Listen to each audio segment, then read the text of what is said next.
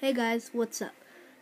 For this project, you'll need this, and a ripped rubber band. So, first, you'll tie the rubber band with the double knot right there. This really doesn't need matter. And then you'll go to the top, like this, pry about right there. And for this, you will need to rip the rubber band. Go there, and then just tie that pretty tight.